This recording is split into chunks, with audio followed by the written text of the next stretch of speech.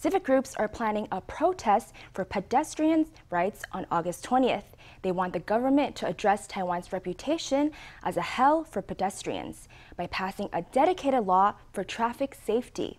At a press conference promoting the event, lawmakers said 400 pedestrians are killed on Taiwan's roads each year, with another 1,000 left paralyzed after getting hit by vehicles.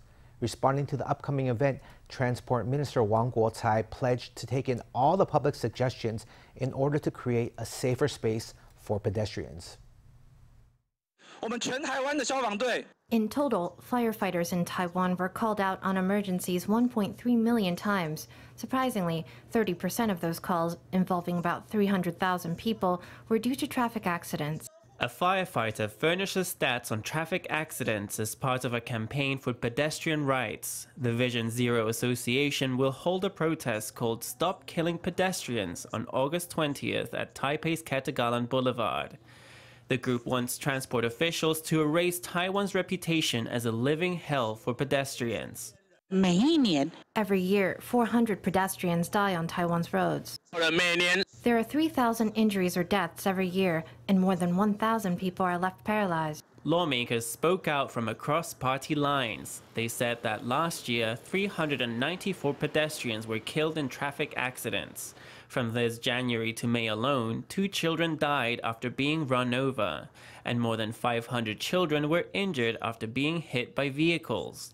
Taiwan People's Party lawmaker Lai Xiangling has experienced firsthand the dangers of Taiwan's streets. I'm in a wheelchair because I fractured my hip bone. I had to get surgery and get 2 fasteners installed. The scar on my face is because I was on my scooter taking my child home from school and we had an accident. My helmet visor broke and cut my face.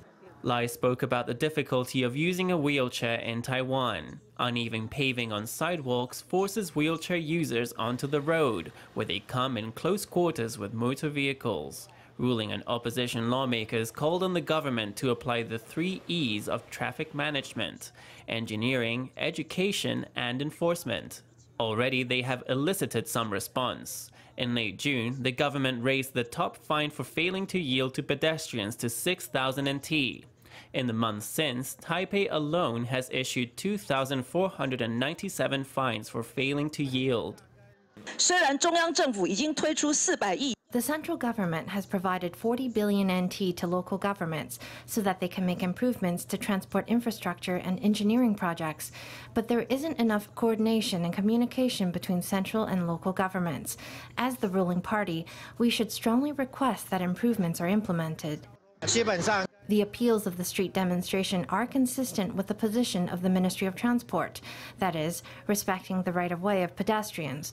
We will review all the suggestions brought up with a humble mind.